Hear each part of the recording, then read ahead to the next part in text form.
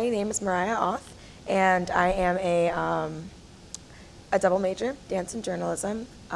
So I guess when I graduate, then I will be a dancer and a journalist, and those will be my two titles.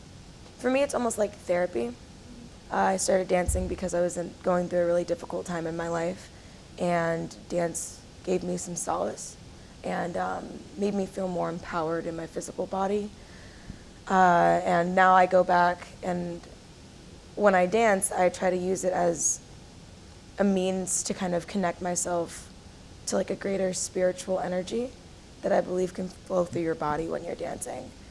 I think that that dance right now is seen in society as a thing that is like almost becoming more of a sport, and it's like how much can you push your body to do, and it's more competitive than it is personal.